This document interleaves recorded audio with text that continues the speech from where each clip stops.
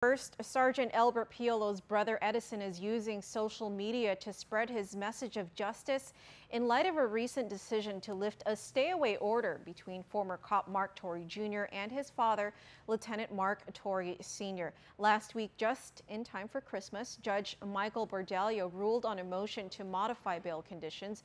Torre Jr., who's accused of shooting to death veteran police officer Bert Piolo, is on house arrest at his Jigo residence, where the alleged murder took place in July.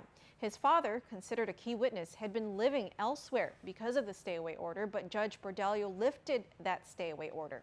The ruling was met with criticism, especially from the Piolo family. Edison Piolo posted several video messages on Facebook yesterday.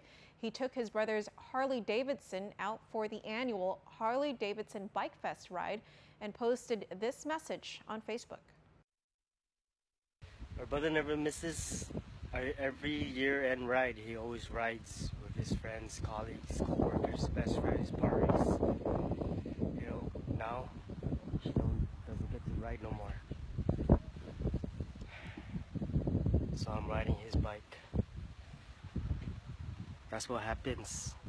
Somebody takes your brother's life away, and that guy is just sitting at home with the dad, chilling.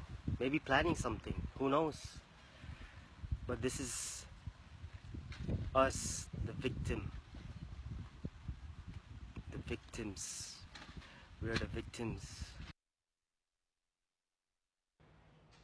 And you can view the entire message on our PNC Facebook page. Meanwhile, jury selection and trial for Torre Jr. is tentatively set for February 8, 2016 at 1 p.m.